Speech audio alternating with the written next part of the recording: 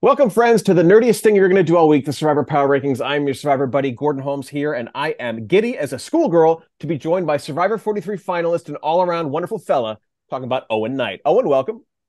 Thank you, Gordon. Good to see you again. Uh, Congratulations to me on my victory this past week, getting the full Yeah, 14 points, but we need, sad to see Sarah go. we need a term for that when you nail it perfectly, and you did nail it. You had Sarah in spot 14. I wasn't too far behind. I had her in spot 12. So the current score right now, as you can see below, is Team Holmes with 23 and Team Knight with a very impressive 30.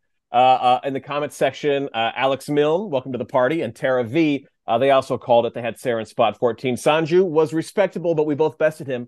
He had Sarah in spot 10, and Alan did just a little bit worse, but still respectable in spot 9. Again, not a shock that Sarah went home. Not to downplay your pick, but she was on the bottom of that tribe, and shame to see her go. Shame to see the inheritance advantage make its way out of the game. Maybe not a shame if you talk to some Well, people. I'm sure it will have a triumphant, maybe not so triumphant return. I'm sure it'll appear somewhere in the not too distant future. They'll just hand it to somebody. That's what they do these days. You don't have to That's dig what, anything up. You don't have to find a red X. You just show up at an island, and they're like, welcome. It's like a parting gift. It's like when you yeah. go. It's like when you used to be on The Price is Right. They would send you home with rice-a-roni. Now go to the island, get an idol. It's a pretty sweet deal.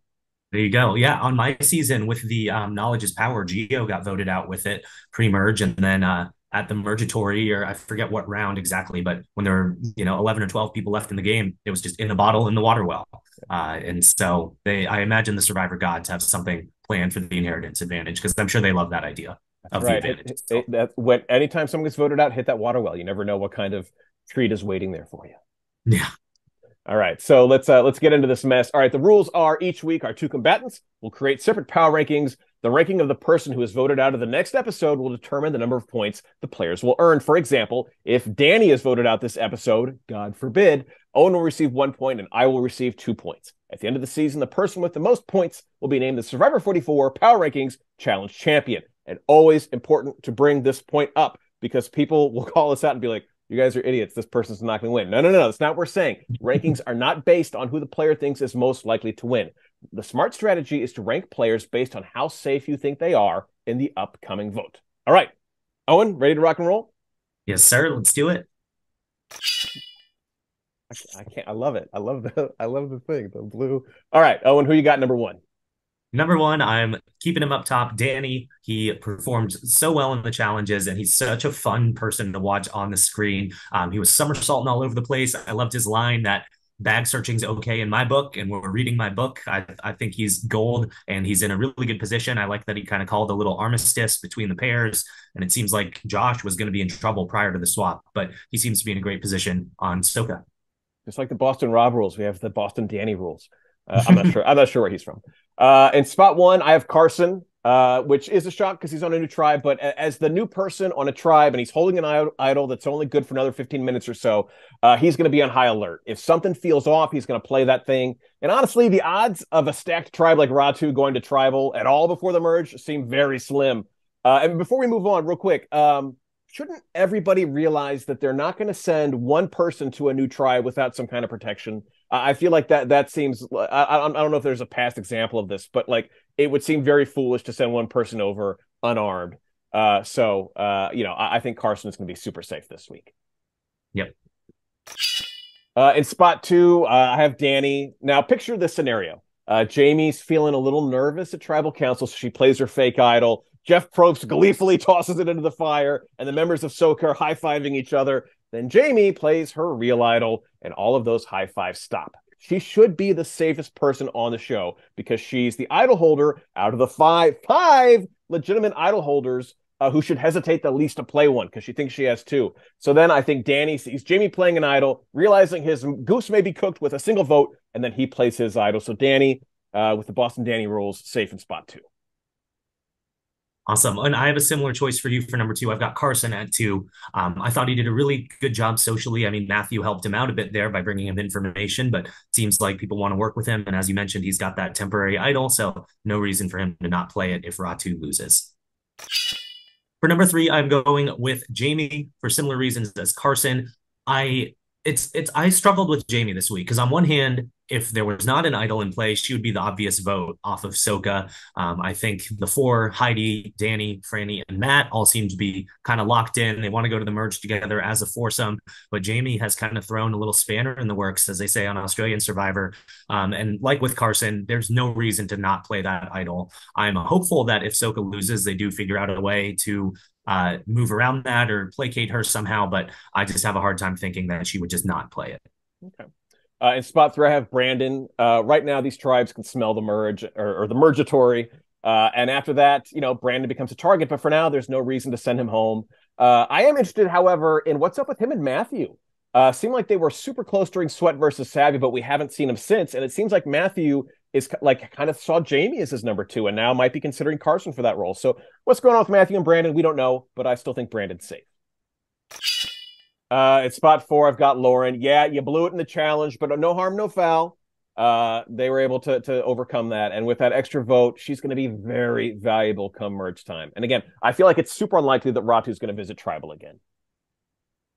Spot four for me, I've got Carolyn. I think she's in the driver's seat over Antika. We saw her decide to vote with Josh at the previous tribal council to get Sarah out, which I thought was curious. I don't necessarily think it was a bad move, but I think there could have existed a scenario where she told Jam Jam and got Jam Jam in on the vote and got Sarah out 3-1. So she will have some work to do if she decides to keep Jam Jam in her long-term plans. But either way, based on the next time on Survivor, it looks like Josh and Jam Jam will be voting for each other. So Carolyn will have the decision to make there. Plus, she has an idol if things go fully sideways there.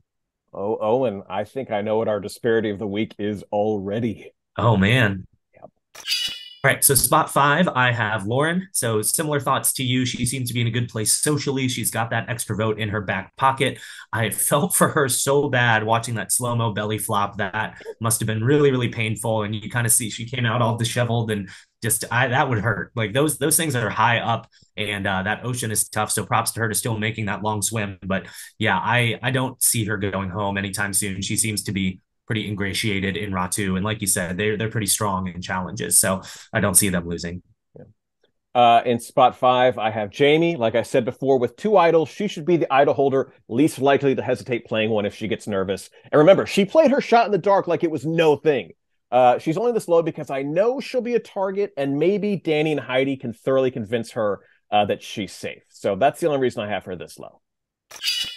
In spot six, I've got Heidi. Again, Soka's got me really nervous with a potential Jamie vote. If the couple stick together and target her, she can idol out anybody she wants. What makes sense to me is Danny and Heidi being like, oh no, Matt and Franny are a couple. They hold hands and plan road trips. One of them's got to go. So they have her vote one of those ways, and then she gets nervous, plays the idol, and one of them goes home.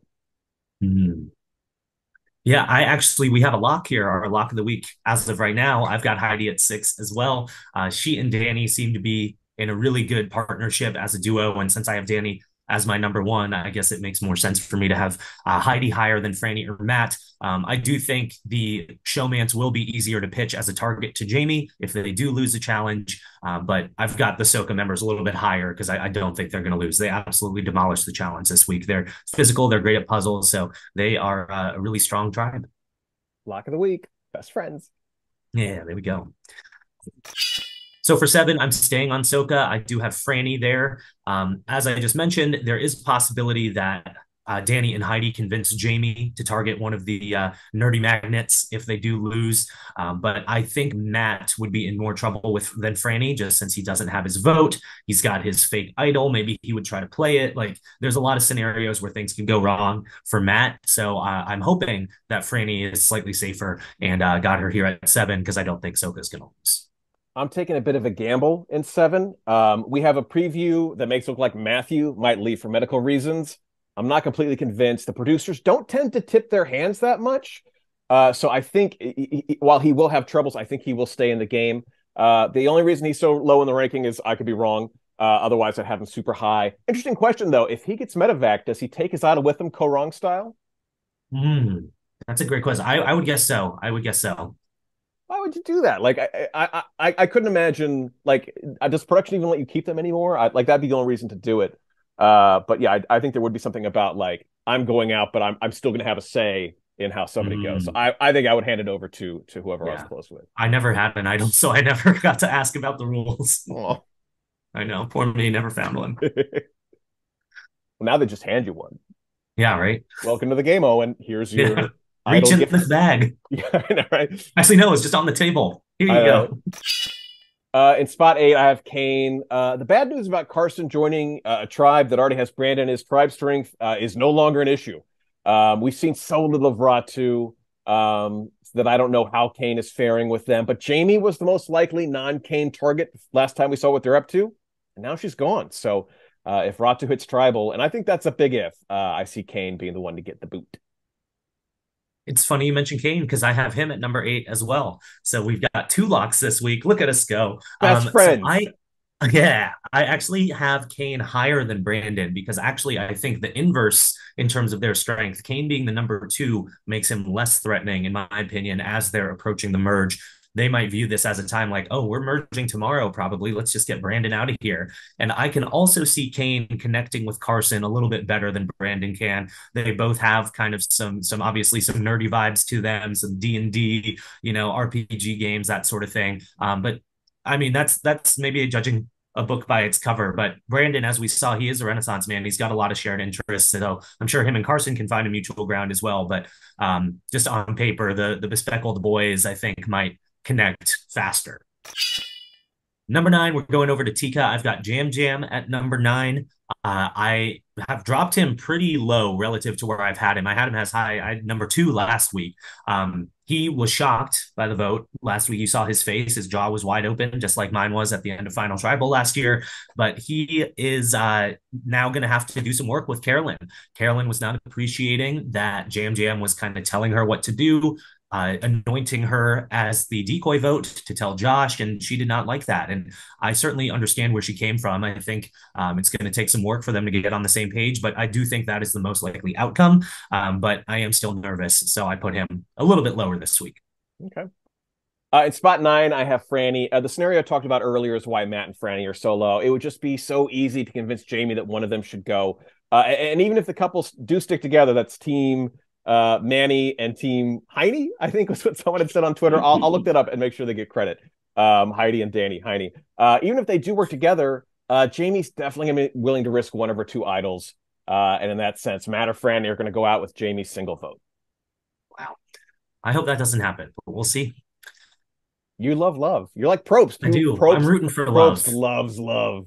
Probst really loves love. I'm sure he'll be tickled. Like, I'm sure these are going to be topic of the after show.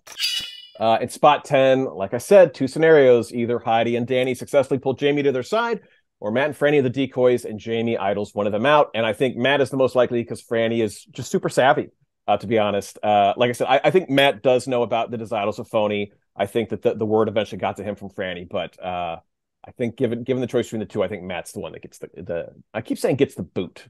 Like, he's the one that gets voted out. Why do you always gotta, pick him on the way out the door? Right. Yeah, there you go. So 10 for me, I've got Matthew. I have bumped him down a little bit due to the scene on Next Time on Survivor. The editors have me nervous. Like, it would be one thing if they showed Matthew just talking about the injury and that he wakes up in pain and that he's really dealing with it. But the fact that they showed him falling off the rock again gave me the heebie-jeebies. He fell off the rock again? Yeah. Why would he climb up there again? Yeah. Why? Like, didn't he learn his lesson? Didn't you learn? He fell in the exact same pattern, right into the same little title too. It's very weird. But yeah, I don't know why they're showing us that again. So I am a little bit nervous for Matthew. So I've bumped him down here, but he's still not the least safe on Ratu, in my opinion. I've got one more below. So speaking of that one person below Matthew on Ratu, I have Brandon at the 11 spot for me. So this might be our biggest disparity of the week. So I think, as I mentioned before regarding Kane, like I think there's a chance if Ratu loses, they just kind of cut bait and they say, okay, tribe strength doesn't really matter as much anymore. We're about to merge. Brandon he's shown he's got a good read on the game. He played his idol at the first tribal. He's obviously in very, very great shape. Like, we got to get rid of this guy or else he could go on an immunity run. So I could see that happen. So yeah, well, we shall see. And it would break the streak of women getting voted out as well. So we can see what happens there. I think Owen is playing like a man with a lead. I think you have one person from each tribe in your final 3. I did the opposite. And I believe this is a power rankings first, for me at least. All of the members of a single tribe are at the bottom of a power ranking. Bold strategy, Wow. Cotton. Let's see if it plays off. Tika is in shambles. If Josh trusts Carolyn, he will quickly learn how erratic she is. Both Jam Jam and Josh should be scared to death of working with her because she's smart, she's willing to make big moves, and it seems like she is easily offended. Yes, she has an idol, but she's shown she's prepared to hang on to it even when things seem iffy. So I wouldn't be surprised if Josh and Jam Jam realize that they can't go to the merge with her because they absolutely cannot trust her. So Carolyn, despite having an idol, despite seeming to have the dominant alliance in her tribe, she is low on my rating. And in spot 12, Josh, what a week for Josh. Totally in the dark about how Soka felt about him, yet able to sniff out that his new tribe was trying to send him home. Question is, did Carolyn tell him to play it for himself, or did he figure that out? But we just don't know yet. At any rate, nobody on Tika is safe. They are a dumpster fire. Oh, and before we move on, Owen, I know you don't watch my exit interviews, but Sarah said that one of the reasons she knew that he was that Josh was a surgeon was because he has a medical tattoo on his back. What? Which if he does, and Josh is still like, oh no, I'm a personal trainer. That's why I have a medical tattoo on my back. Oh So my that gosh. if you're watching this and you're not Owen, there is absolutely a benefit to watching my exit interviews. You should check them out. There's all kinds of fun info. That being one of the things, and the fact that you laughed makes me think you did not watch my exit interview with Sarah. I haven't watched any this week, to be fair, Gordon. I haven't watched Dalton, I haven't watched Mike, I haven't listened to Rob yet. It's been a busy week. But I had not heard that story. That is why I heard the story that they heard him talking in the strategy session about having steady hands, but that tattoo is wild. And also, fun fact, people might not guess by looking at me. I'm actually a personal trainer as well. I coach fitness classes, and no one calls it a physical trainer. That's not like the verbiage that anyone uses. So that was already suspicious that he was calling I'm a physical physique trainer. consultant in my Physical movement person consultant. Yeah. But that's insane. I can't even think of what like excuse you would think of for the tattoo. That's hilarious. It's kind of like when Jeff Probst talks about like relationships. He's like, so tell me what it's like to feel emotions for another human being. Like that's what Josh is doing. So you're siblings. Neither of you are the parent. Tell I me. am I am a fitness friend. I help people with their physique. There you go. Well, he's got a great one, but Yes. he is not my number 12. My number 12, I have Matt. For all the reasons we've discussed, it does seem more likely that the showmance will get targeted, and Matt, just with his fake idol, with seemingly from what we've seen, less personal connections than Franny has, I think he's more likely of the two to go home. Rounding out my rankings this week, I have Josh at spot 13. I thought he did a pretty good job of building trust with Carolyn, and my guess is that she did tell him to play the idol for himself. Part of me also thinks that Josh would never play the idol for anyone besides himself. I mean, he's a fan of the show. I don't think like he would have done that necessarily, but I do think Carolyn probably extended that olive branch, told him what was going on, but now he's going to be indebted to her. So to have his fate out of her hands, and ultimately, I believe if Tika loses, the scenario is going to be Carolyn weighing her options between keeping Jam Jam or keeping Josh. And Jam Jam, she's known for 10 days at this point, and Josh just showed up a couple days ago. So it'll be tricky to see, but I am less optimistic about Josh. In spot 13, I have Jan Jam. Hopefully next week we'll get the answer to the question we've all been asking ourselves. What is up with the bitch face? Nobody had a worse week than Jam Jam. Well, maybe Sarah. Okay, Sarah had a worse week than Jam Jam. But maybe he can patch things up with Carolyn long enough so they can get to the merge. Maybe he and Josh can realize that working with Carolyn is a recipe for disaster. Either way, my bitch face has a broken heart that I have to have Jam Jam this low. I hope you're wrong. Jam Jam in the merge is just a recipe for hilarity, and I want to see it. So fingers crossed. I want him on TV as long as possible. He's gold, and I've said this a million times already. But if Carolyn wasn't on the season, he'd be the star of the show. He'd have 9 confessionals an episode. He's really fun to watch, and he seems like a good dude. I really hope I get to meet him one of these days. But yeah, I think that's a good guess. I mean, we'll see what happens if they lose, but I agree. I think the 3-person tribe. That's why I have Tika at the bottom for me. A 3-person tribe in a challenge, you can't sit anybody out. And we've seen Carolyn has struggled with certain elements. Jam Jam on the balance beam was not particularly balanced, so it could be a tough day at the office for Tika. We shall see. let's just put this into the universe. If Jam Jam goes home, uh, a pitch for Carolyn and Jam Jam to be the new leads in the next Island of the Idols. Oh, With the amazing. big giant wooden heads of them out. Oh, Absolutely. I co-sign that 100%. okay, our picks are locked in. Speaking of locks, we have two locks for the week. Heidi is going to do really well, and Kane is potentially middle of the pack, but will probably be okay. Our biggest disparity of the week was Brandon. I thought it was going to be. I thought definitely it was going to be Carolyn. I'm shocked that you have Brandon so low. That's an 8 point difference. If he goes home, you got this thing wrapped up. We can call it a day. Yeah, we shall see. I hope he doesn't. I really like Brandon. He's an interesting character. He kind of breaks the mold of some of the like just ex NFL players that they try to cast. Like he's a very multidimensional person. He's good in confessional. He's shown some strategic chops. But I do think just this stage of the game is dangerous for the really athletic people. I think it could be an easy target on him, but we'll see. I still think Tika is most likely to lose. So But who we've knows seen what'll happen. Brandon's story, and if Dalton Ross has taught us anything, it means that they're in jeopardy. Also means if we see Josh's story this week, He's bad cooked. news Yeah, is yeah. cooked. We'll see. Now that you need that backstory package before you get voted out. All right. Well, our picks are ready to go. Put your picks in the comment section below. If you beat Owen and I, we'll give you a shout out, pat on the back. If you do horribly, again, we're not going to be too mean. We'll just gentle ribbing. We're not monsters. But yeah, be sure to come back this Thursday for my exit interview with the latest castaway. Owen won't, but that's okay. Owen, I tease, but I love you. You're doing great. You're killing me. Thanks, Obviously, you're man. doing great. So thank you so much for taking part in this. Of This course. Thanks for inviting me again. It's an honor to be here, and it's really fun. So it's good to check in with you every week, and we'll see if I smoke you again this it, time. man, come on, Brandon, you can do it. You can, like don't care. Oh, if Carolyn goes home, high five and a million angels. All right. Well, that's all we got. So please join us next Monday for even more Survivor Power Ranking.